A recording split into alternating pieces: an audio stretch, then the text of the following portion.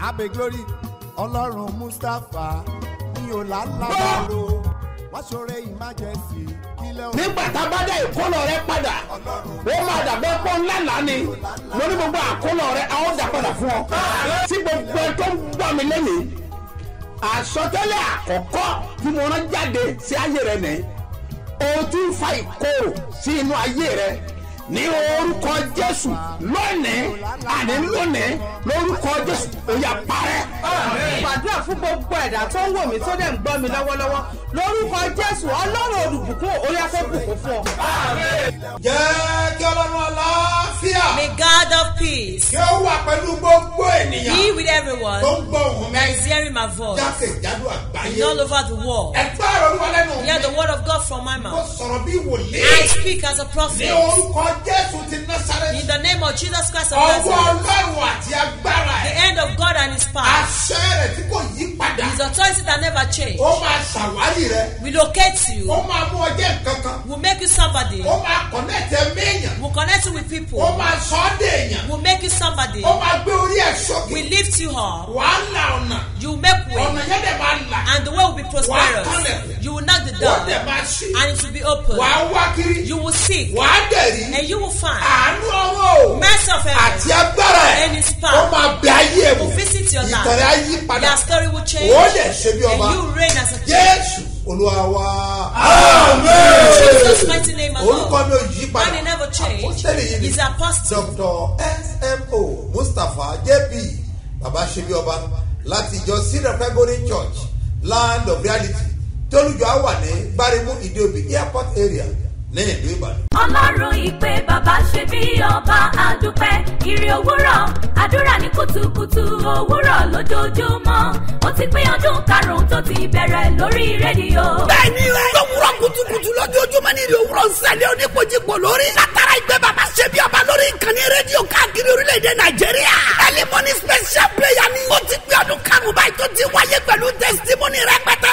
Ó tún wá pé ọdún kọkànlélógún tí BabaSebioba gbèsè ìránṣẹ́ wòlíì wọ̀lú Ìbàdàn. Májẹ̀mú ìrì òwúrọ̀ lórí rédíò máa di àdúrà rẹ ládé. Pẹ̀lú àdúrà ọlọ́jọ́ mẹ́ta marathon prayer. Tó máa wáyé ní Sebioba National Camp Olúfọwọ́pẹ́ ìpínlẹ̀ Ògùn. Bẹ̀rẹ̀ lọ́jọ́ Wednesday June 21 títí wọ Friday June 23 ọdún yìí. Kátó wá ṣèdúpẹ́ 21 years BabaSebioba ní Ìbàdàn. Lọ́jọ́ Sunday June 25 ọdún yìí. Ní Sebioba headquarters. Sáré-mú Ìdíòbí Airport area Alákíá Ìbàdàn. Bẹ̀rẹ̀ látago 8 àárọ̀. His Eminence Apostle Dr. SMO Mustapha JP BabaSebioba lólùgbàlejò àgbà. Dr. Yinka Ayéfẹ́lẹ́ àti Prophetess Bisi Aláwìyé Àlùkò ń bọ̀. Ìwọ náà máa bọ̀ jájọ́ wà níbẹ̀.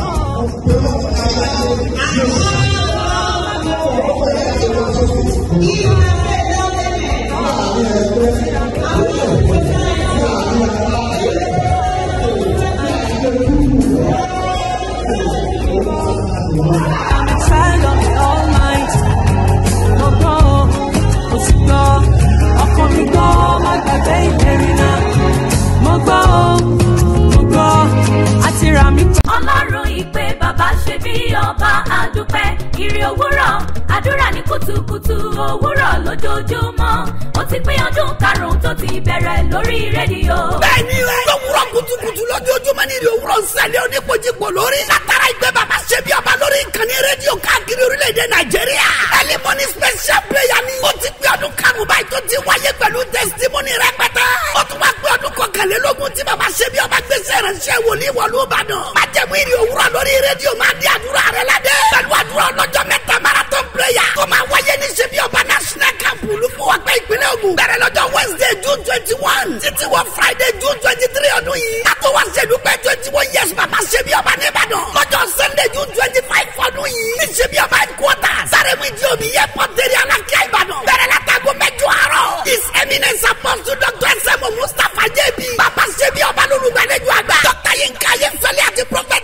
bísí aláwìyé àlùkò ń bọ̀. ìwọ náà máa bọ̀ jájọ wà níbẹ̀.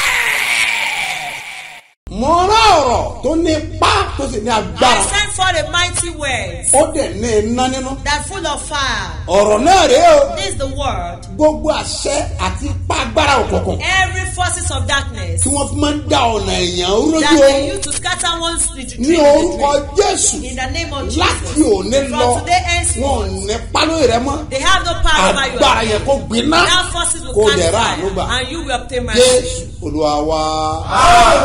In Jesus' name, my ẹ káàbọ̀ sí Lord. abala àlá. Welcome to the segment. Bùrọ̀jídé bá ń wo àlá tó wà ń bẹ̀. arákùnrin ìbára wípé òun rí gómìnà ìlú tó ń wà gangan ó pàdé òun ó sọ pé kóun wá rí òun ní ọ́fíìsì fún tóun fẹ́ yẹn ó dẹ̀ tají síbẹ̀.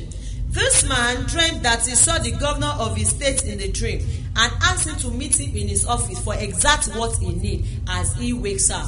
àyẹn ni pé ó máa pàdé ènìyàn ńlá kan. It means you are going to meet somebody great that is great. ó lè má jẹ́ gómìnà o. It may not be a governor. ṣùgbọ́n Ọlọ́run máa so ọ́ pọ̀ mọ́ ènìyàn ńlá kan nípasẹ̀ ẹnìkan. But God will connect you with a great person through somebody. na ìwọ lọ́ máa ronú sílẹ̀ tó fẹ́ ṣe. You are the one that will be thinking of what you want to do. torí yóò béèrè lọ́wọ́ rẹ ibi tó ti lè ràn ọ́ lọ́wọ́. Because he will ask you in the aspect he can help you. àti tó fẹ́ ṣe fún ọ. And what he wants to do for múra you. sí èyí nì. Prepare for this. irú àkókò ìwà yìí. This time má around, fojú di ènìyàn. don't look down on anybody. má wo ènìyàn yẹpẹrẹ. Don't look people as a torí mere head. òmẹ́ tó máa connect. Because you don't know the one that will connect òmẹ́ you. tó máa ràn ọ́ lọ́wọ́. You don't know the one that will assist ní you. orúkọ Jésù. In the name of mo sọ Jesus, àsọtẹ́lẹ̀ I gbogbo ẹ tó ń gbọ́ mi. prophesy. Everyone that is ẹ listening tó to máa me, pàdé the person you tó will máa meet, sọ ọ́ dé yìí. that will make you ó yá lọ somebody. pàdé ẹ̀. Go and meet them. Jésù Olúwa wa.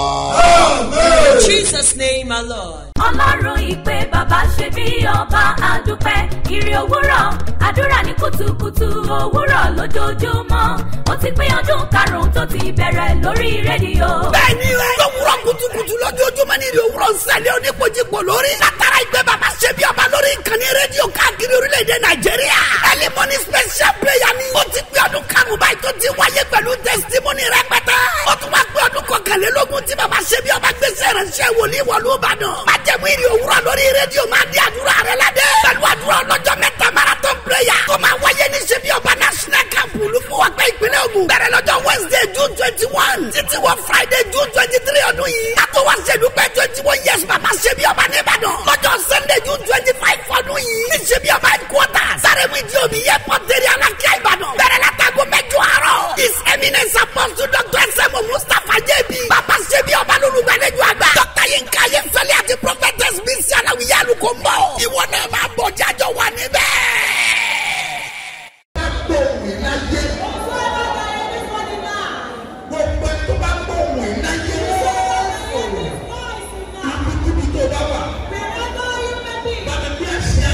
Bring them now.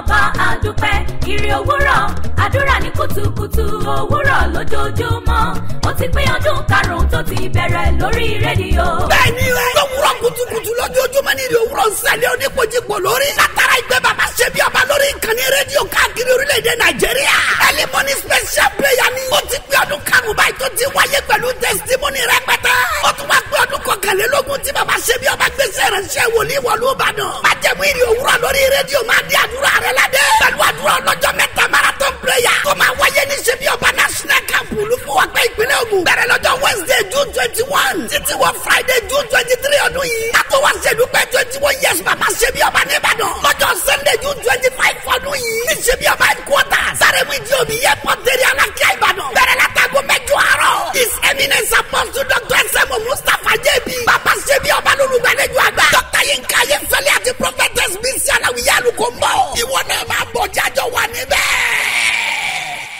ọlọ́run mi. My God.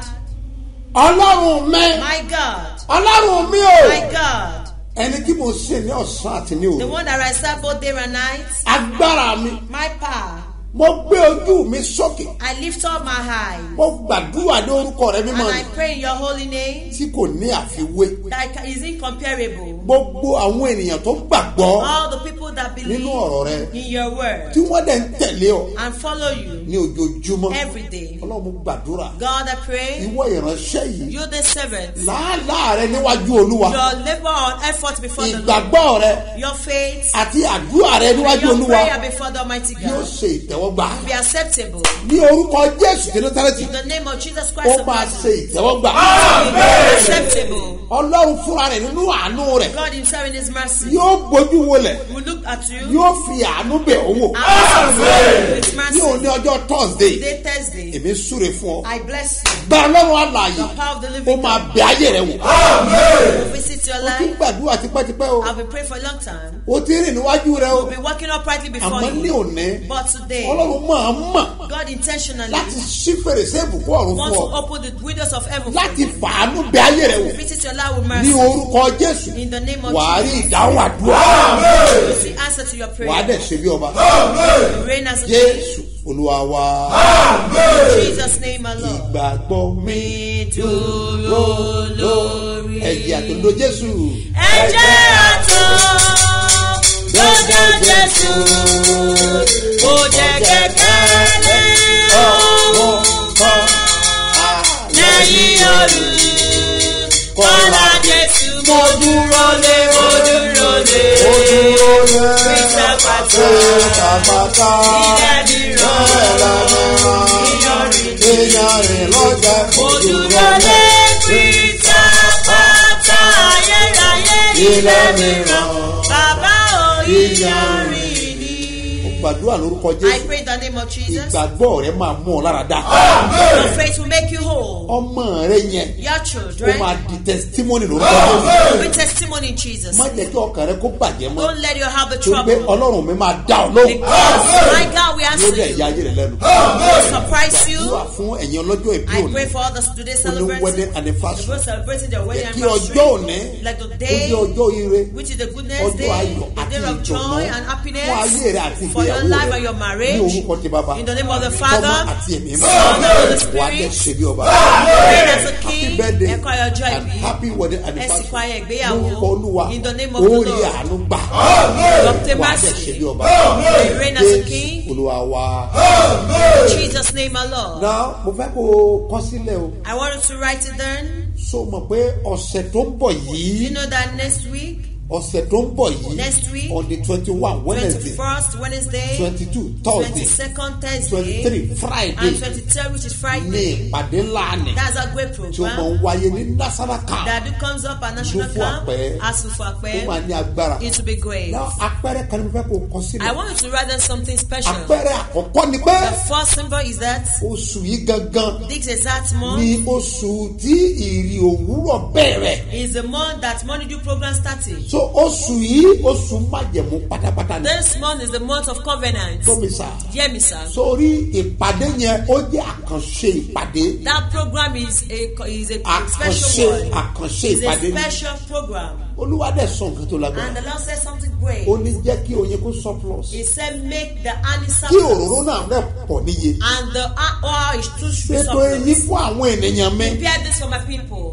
Kíákíá. On time. Mo dẹ̀ ti bẹ̀rẹ̀ ìgbésẹ̀ lórí ẹ̀. And I've started taking steps on Láti it mú ọ̀rọ̀ Olúwa ṣẹ. to fulfill the word of God. Gbọ́ mi sà. Listen to me, sir. Sórí iṣẹ́ tí òróró ń ṣe ó mọ ní agbára Do you púpọ̀. see anointing does miracles? Mi ò lè sọ iye ẹ̀rí tí mò ń gbà lójoojúmọ́ èló la fẹ́ lò lórí afẹ́fẹ́. How many testimony that we want to use or head, the one we receive every time? Àwọn ẹ̀rí mìíràn gbáǹkan gbì. Some testimony are very powerful Nípasẹ̀ òróró. through the anointing hall. Woman kan tẹ̀ wà l'Amẹ́ríkà. A woman in America, Mrs. Adeto. Mrs. Adeto, A ní òróró yẹn ni à ń pè ní akérèkòrò. she said that anointing oil is what we call bitter but don't Màmá powerful kan náà pè things. bẹ́ẹ̀ Don't ní one woman to call small Àpáta but Church. mighty in Akpata Church. Akérèkòrò. Small but Kí mighty. ló dé tó pè bẹ́ẹ̀? Why did they call it that? Àṣẹ Ọlọ́run tó wọnú ẹ̀ ní The authority of God that dwells in. iṣẹ́ àmì àti ìyanu tó ti ṣe. The signs and wonders that he has A ó performed. pè fún gbogbo èèyàn We lọ́fẹ̀ẹ́. will share it for everybody free of Àti charge. oyin fún And the gbogbo hand ènìyàn. to everybody. Ẹ gbọ́ mi sà. Listen to me, A sir. gbọ́dọ̀ ṣe oṣù yìí. We must make this Ká month. mọ̀ pé oṣù májẹ̀mú ni. Though to know that this month is the month of Ẹ covenant. gbọ́ mi, mo gbàdúrà lórúkọ Olúwa. I pray in the name of the Tó Lord dá ayé àti that ọ̀run. created the heaven and the Àánú earth. máa bẹ ayé ẹ̀ wò. Mercy will visit Tó your o bá life. wà lẹ́kọ̀ọ́ tó bá náà ni kó náà. If you are in Lagos, whatever will cost, let it Gbogbo tó bá cost. náà. Whatsoever will cost, Jẹ́ let kó it cost. náà. O Let it wà ní cost Ṣàgámù. you. If you are in O wà Ṣàgámù, l'Abẹ́òkúta. Abẹ́òkúta, O wà l'Owódé. Owódé, O wà Mòwe. Mòwe.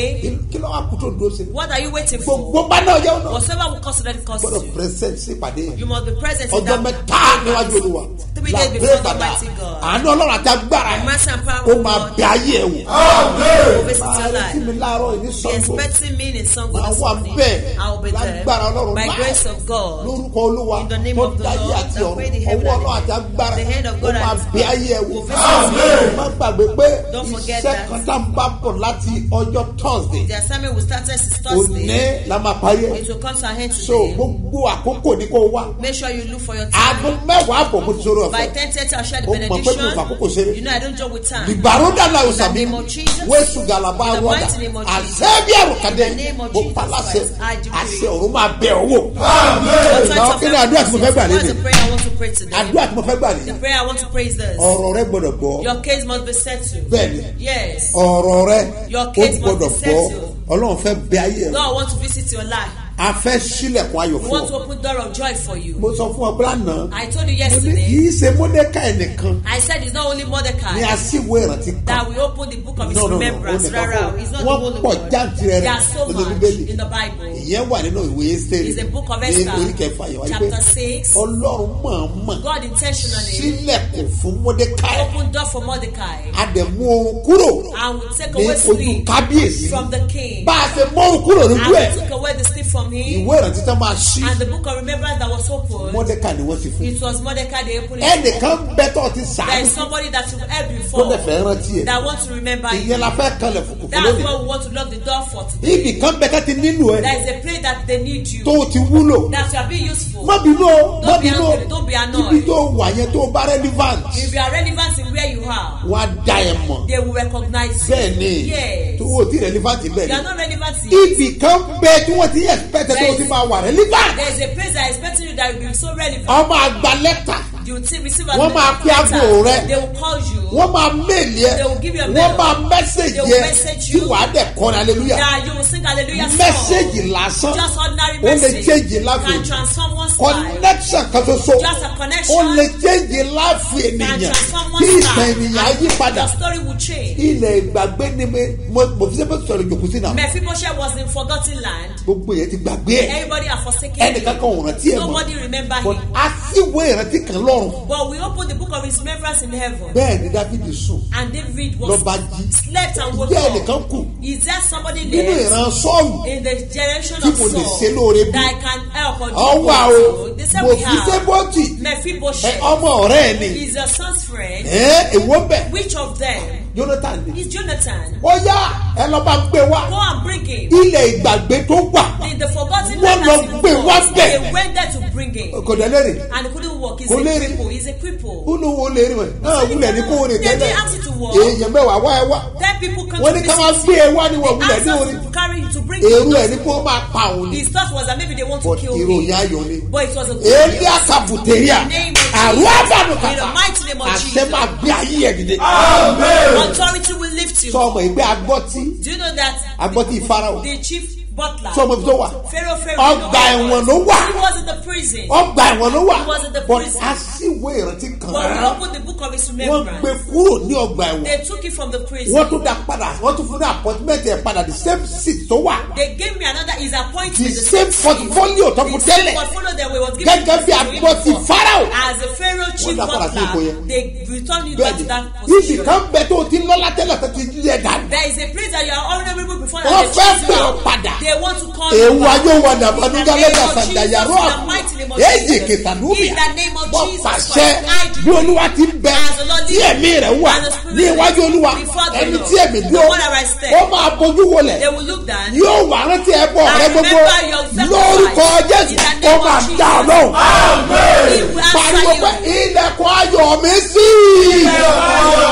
Yàgò God of joy has ìṣèjúà opened. bìrìkà In the name sẹ́gbẹ̀rẹ̀gbà of Jesus lẹ̀kùn Christ. ayọ̀ máa ṣí fún ọ. God of joy will Ó open máa for ṣí you. fún ọ. It's open Ó for wà you. pariwo You will not shout. ibi tẹ́ ẹ ti kọ̀mítì. Where are you be abandon me? Ibi tí mo ti máa rẹ́ ní fan. Where I will be relevant. Ibi tó mọ̀ mí á ti rẹ́ ní Where fan. my children will be Ó relevant. yẹ ẹ pè mí kíákíá. Call me on time. Ẹ pè mí kíákíá. Call me on time. Ó yẹ àdúrà.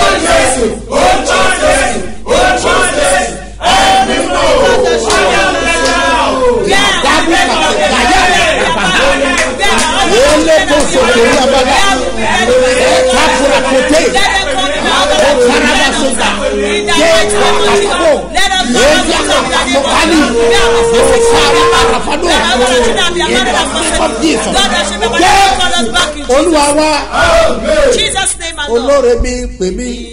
Aláàánú mi pè mí o. Nàmbà méjì wà fẹ́lẹ̀ fún ẹ pè mí sórí aago.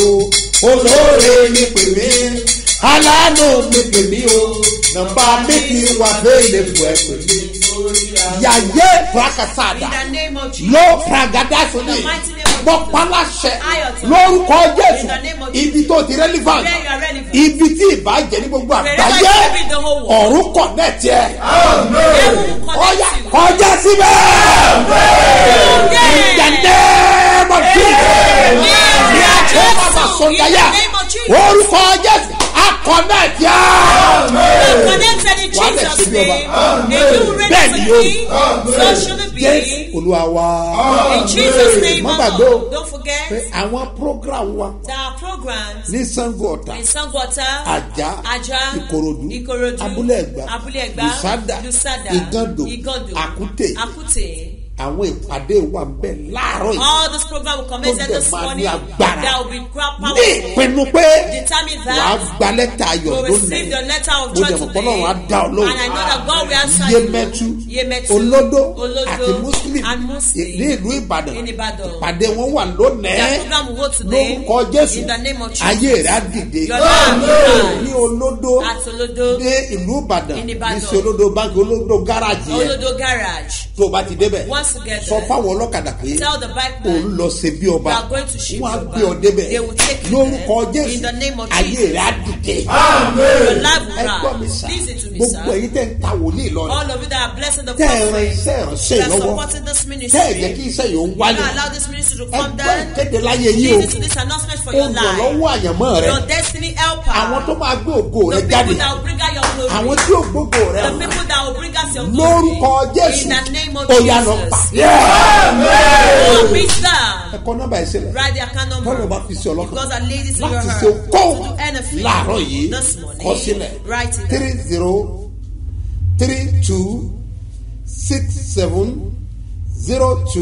3032670285 Mustapha Solomon Moses ló máa gbé jáde ní Fort Bank. Èkejì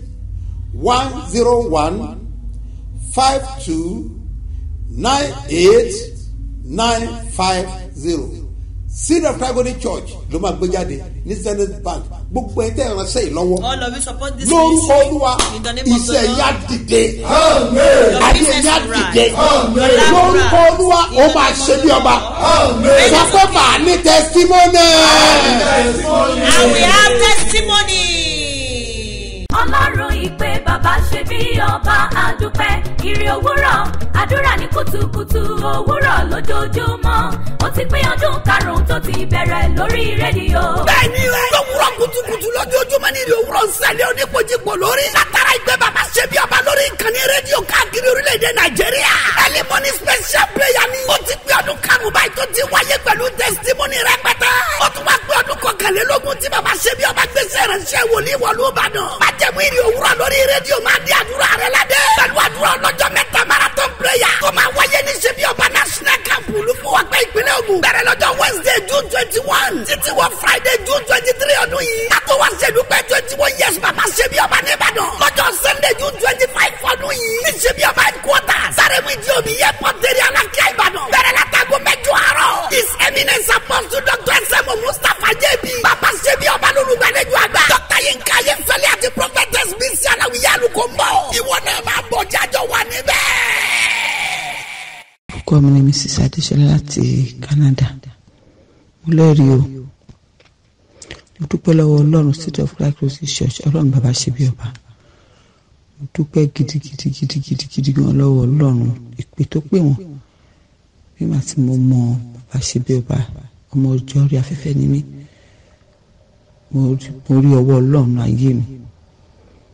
Àkọ́kọ́ nígbà tí bàbá wá sí abúlé ẹkùn tó wá ṣe crusade bàbá ní ta ló lẹ́rìí bàbá fúnra wọn náà pọ́ìntì mi dáadáa ní kí n máa bọ̀ mo dẹ̀ jẹ́rìí mi nígbà tó wà ní Jọ́dánì ọmọ mi bímọ mo wà nínú jíǹgù wọn dúpẹ́ lọ́wọ́ Ọlọ́run mo dẹ̀ sọ bàbá ṣe bàbá lórí pẹpẹ nítorí ọ̀tàjọ́ yẹn pé mo fẹ́ lọ bá ọmọ mi ní Canada bàbá dẹ̀ sọ fún mi pé immigration ní dá mi dúró mo dúpẹ́ lọ́wọ́ Ọlọ́run ṣe bẹ́ẹ̀ bá pé láti jọ́ yẹn pàtó pé 17 days tí wàá sọ pé immigration ní dá mi dúró ni mo dé Canada lọ́dọ̀ ọmọ mi mo dúpẹ́ lọ́wọ́ Ọlọ́run bá ṣe bẹ́ẹ̀ bá pé mi ò kábàámọ̀ ẹ̀ mo dúpẹ́ lọ́wọ́ Ọlọ́run bá ṣe bẹ́ẹ̀ bá pé ìgbà tí mo fi dé bíbí báyìí náà mo tún rí àánú gbà nígbà tó kó ọ̀sẹ̀ kan tí máa pẹ́ kí n padà sí Nàìjíríà ṣe pé 6 months ṣe wọ́n máa lọ àmì àtúntò máa lọ sí immigration officer lọ sí IRI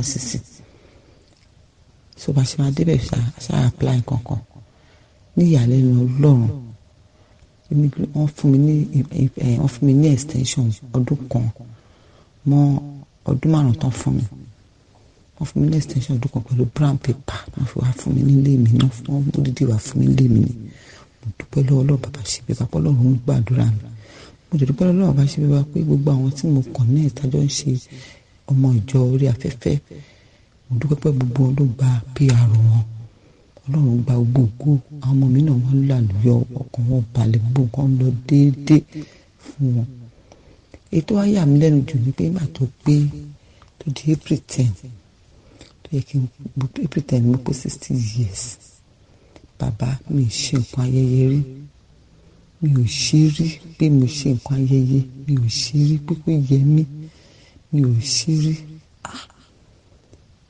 mo ṣe birthday mi 60 years bàbá èmi mo ṣe birthday 60 years mi ó yẹ mí mo dúpẹ́ lọ́wọ́ Ọlọ́run ṣe bí ọba ó ń gbọ́ àdúrà mi. ìwọ lè rí bọ̀ màámi sáré wá gba ìgbàlà rẹ o kó tó pẹ́. orúkọ mi ni Mojísọ́lá Amẹ́ríkà ni mo wà tí mo ti ń sọ̀rọ̀ àti New York èmi náà ti mẹ́rin wá o ẹ ti ní kí n lọ mẹ́rin wá o mo ti mẹ́rin wá o mo dúpẹ́ fún Ọlọ́run bàbá ṣe bí ọba o èmi náà ti ṣe bí ọba o ó yà mí lẹ́nu ọ̀rọ̀ náà ó yà mí lẹ́nu o ṣùgbọ́n ó yé mi kò yé mi o mo dúpẹ́ lọ́wọ́ Ọlọ́run bàbá ṣe bí ọba torí èmi náà ń gbọ́ èrè òwúrọ̀ yìí ọ̀rẹ́ mi kan ló wà níbí tó ń gbọ́ èmi ò tiẹ̀ gbọ́ orúkọ yẹn rí so òun ló máa ń sẹ́ǹdì ẹ̀ sí mi ìgbà kan tó kọ́ sẹ́ǹdì ẹ̀ kí n má parọ́ mi kí n gbọ́ létà mo á bẹ̀rẹ̀ sí ní gbọ́ so mi wá lè ṣe kí n má gbọ́ mọ́ mo ṣáà ń gbọ́ pẹ̀lú gbàgbọ́ ó tún wá pọ̀ pé mo tún rí dáàdì pé so tí n bá ti pè wọ́n màá ní èmi láìkí prayer o ẹ ṣe prayer o màá sẹ́ǹdì prayer wọ́n á ní lọ́mẹ́rì wá so wá pọ̀ pé kí ni ìwé tá à ń ṣe ó ti ṣe díẹ̀ náà tá a ti ń ṣe tí mo sọ fún wọn náà nígbà tó yá Ọlọ́run tún ṣe ó tún ní àwọn approve ní máàṣì ọdún yìí mo tún sọ fún dáàdì pé àwọn tí approve Olúwa ti ṣe o àdẹ̀rìn tí nǹkan tó wọ́n approve kò dé ààrẹ náà yìí pé wọ́n ti send ẹ̀ àtúmọ̀ ibi tó tún ra wọlé sí nígbà tá a ṣáà máa wò títí pé èmi tí ẹ̀ ti wá wò pé kí n pe nọ́mbà torí wọ́n máa sọ wípé tẹ́ ẹ̀ bá ti rí o fún 90 days o ẹ pe nọ́mbà báyìí o wọ́n á sọ fún dáàdì mo ní mo fẹ́ pe nọ́mbà báyìí o ká mọ nǹkan tó tún dé o lọ́ọ̀yà yẹn ṣe bálabàla ó kàn ṣe nǹkan tó bá pè kò ní gbé fóònù dáàdì wa ní òkè wọ́n wá ṣe prayer fún mi ní ẹ pè níjọ́ kejì wọ́n ní kò burú nígbà tó dijọ́ kejì yẹn wọ́n ní kí ẹ̀ tún pe lọ́ọ̀yà nù àbí ṣé ẹ kàn máa gbowó kò tiẹ̀ ní ṣiṣẹ́ ni ọ̀yà ń bá tún ní brọ́dà mi kan wá ní kò tiẹ̀ nídìí ss jẹ́ kí n wo kí nínú ẹ̀ sẹ́ndì ẹ̀ wá ká track ẹ̀ bí ṣe sẹ́ndì lẹ́tà ẹ̀ sí ni ẹ̀ bá track ẹ̀ bí ẹ̀ ṣe track ẹ̀ bá ìyẹn bá sẹ́ndì gbogbo kìíní náà sí mi pé kí ni wọ́n ti sẹ́ndì ẹ̀ ló ti dé ọ̀dọ̀ wa láti on the 29 lóòkù ń ṣọ̀dọ̀ mi ibi tí mò ń gbé tẹ́lẹ̀ ni mo ti ń gba lẹ́tà mi ò change so náà ti débẹ̀ láti on the 29 kẹ́ lọ́dẹ̀ ń kó lẹ́tà wá fún mi àwọn náà lọ́mú ìdán approve àwọn náà múlẹ̀ àti mú lẹ́tà wá lóríṣiríṣi lẹ́yìn yẹn bá dẹ̀ pé wọ́n pé dáàdì mọ́mí wọ́n mà ní wọ́n ti mú lẹ́tà báyìí wá láti gbà báyìí tó ráwọn náà retí pé ó yẹ kí kíní ti dé nígbà tó wọ́n ní wọ́n ti approve ẹ̀ torí mo sọ fún wọn máa sọ fún wọn kọ̀ọ̀sì àwọn náà wà àwẹ̀ nǹkan tá à ń ṣe so iná bá ní àwọn ò rí lẹ́tà pé kí n jẹ́ káwọn tún wo gbogbo inú ilé àbí káwọn wọ ẹ̀yìn mọ́tò kó má lè jẹ́ pé àwọn ṣọwọ́ síbi kan kí n fún àwọn oníjọ́ mi ní kò burú along the line mo ṣàtún pé dáàdì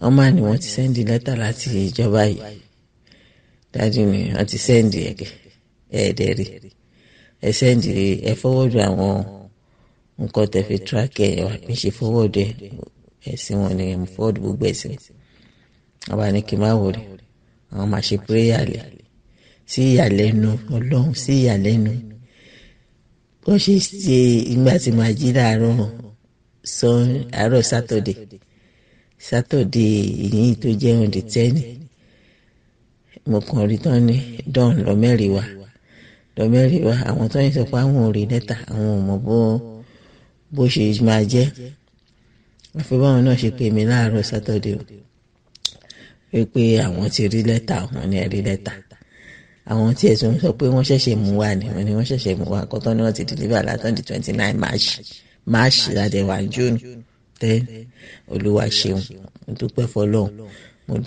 mo dúpẹ́ o dáàdì mo dúpẹ́ o èmi náà ti mẹ́rin wá o Olúwa túbọ̀ máa wà pẹ̀lú yín o ẹni ṣiṣẹ́ ṣe o arúgbó wòlíì lọ́lọ́run máa ṣe yín o ẹni fọmọ ṣiṣẹ́ ẹni fàyà ṣiṣẹ́ o Ọlọ́run àdúró ti mọ́mì náà o Ọlọ́run àdúró ti mọ́mì o ẹ ṣe ń gbà fún àdúrà yìí a máa gbà lórí wa o ẹ ṣeun mo dúpẹ́ o ẹ ṣeun. orúkọ mi ni bàbá Mr.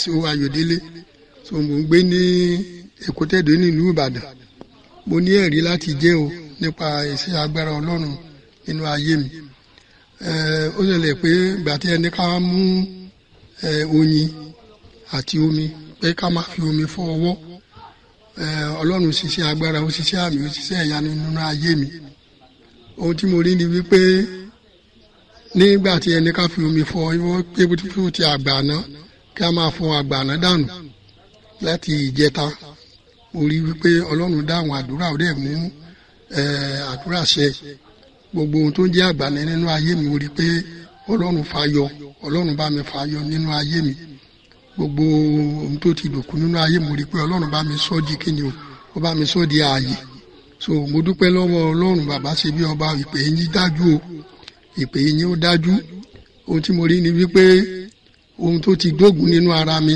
gẹ́gẹ́ bí irin ó jáde nínú ara mi mo rí pé ó jáde nínú ara mi ó ti pẹ́ tí kíní yẹn ti dá mi láàmú bọ̀ tí mo rí wípé ní ọ̀nà àrà ní ọ̀nà ìyanu nígbà tí ẹni ká máa fọ ọwọ́ wa tí ẹ̀ ń ya omi sí mímọ́ fún wa àti oyin tí a fi ń gba àdúrà mo rí pé ọlọ́run ṣe iṣẹ́ àmì òṣìṣẹ́ ìyanu ìyẹn ó jáde nínú ara mi mo rí wípé ó dúdájú ayé tí mo mọ̀ pé nǹkan kan jáde nínú ara mi ni so mo dúpẹ́ lọ́wọ́ ọlọ́run èrè ayọ̀ tí mo ní kí n jẹ́ fún àwọn bàbá wa nínú olúwa SMO Mustapha òní eléyìí mo gbà ládùúrà wípé ọlọ́run á jẹ́ kí iṣẹ́ ìyanu yín kó tó máa tẹ̀síwájú ẹ̀mí mímọ́ ọlọ́run kò ní fi yín sílẹ̀ ẹ̀ ní fọmọ ṣiṣẹ́ ìránṣẹ́ o ẹ̀ ní fàyà ṣiṣẹ́ ìránṣẹ́ gbogbo ìdáwọlé yín á máa yọrí sí rere o èmi ni SO Ayọ̀délé mò ń gbé ní Ẹ̀kútẹ́dó nílùú Ìbàdàn mo dúpẹ́ lọ́wọ́ ọlọ́run fún iṣẹ́ àmì iṣẹ́ ìyanu tó lọ́run sí nínú ayé mi o. ìwọ lè rí kọ́ màámi sáré wá gba ìgbàlà rẹ o kó tó pẹ́. ìwọ lè rí kọ́ màámi sáré wá gba ìgbàlà rẹ o kó tó pẹ́. ẹ káàárọ̀ o bàbá mi ṣe bí ọba èmi ọmọ ìjọ yín lórí afẹ́fẹ́ ni mò ń sọ̀rọ̀ orúkọ mi ni Ìdòwú Fúnmiláyọ̀ mo dúpẹ́ lọ́wọ́ ọlọ́run bàbá ṣe bí ọba nítorí pé ó so ayọ̀ fún mi mo dúpẹ́ gidigidi o lọ́wọ́ ọlọ́run bàbá ṣe bí ọba ìpè yín pé mi o bàbá ṣe bí ọba ní January ni mo wá sí Lúfàpẹ́ tèmi náà bẹ̀rẹ̀ sí wá sí program ẹnìkan ló introduce bàbá ṣe bí ọba sí mi mo sábẹ̀rẹ̀ sí ń lọ ẹ wá ní ká mú ìgbàjá wá mo sáwà mú gbàjá yẹn wá ní Fabri ìgbàjá yẹn ní ká so mọ́nú ká máa fi ṣe prayer àṣà so mọ́nú a fi ṣe prayer mo dúpẹ́ lọ́wọ́ ọlọ́run bàbá ṣe bí ọba nítorí pé mi ti ẹ̀ lérò pé mo tún lè finú sí oyún mo dúpẹ́ gidigidi nítorí pé oṣù yẹn mi ìmújẹ ọlọ́run gbàdúrà mi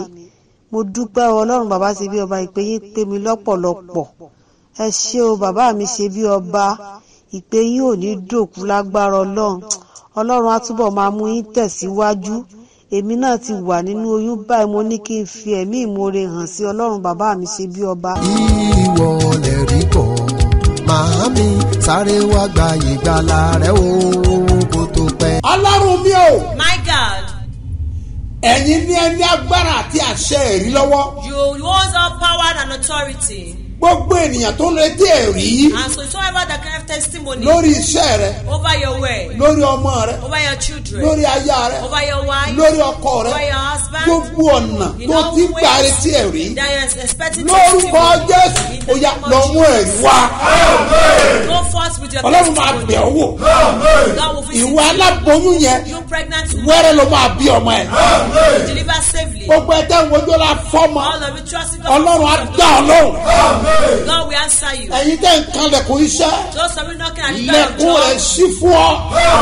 God will open for you. wọ́n tó fẹ́ gba físà. You that want to take a lórúkọ Jésù ó yá lọ́ra àánú gbà.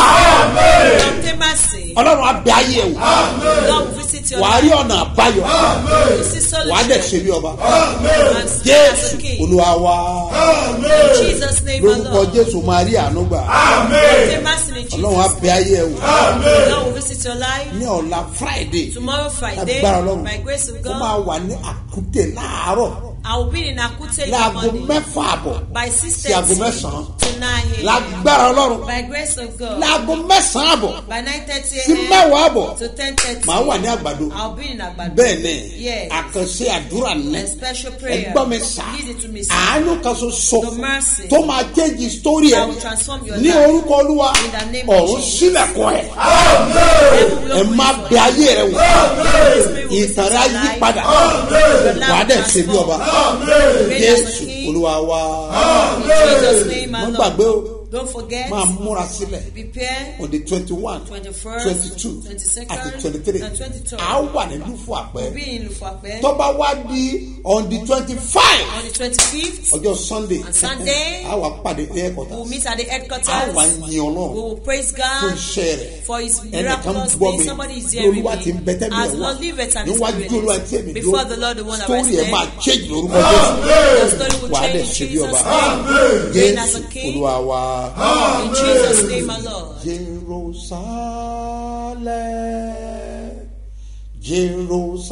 Jerusalem, Jerusalem nílé mi ìkẹyìn. Jerusalem nílé mi ìkẹyìn o. Jerusalem,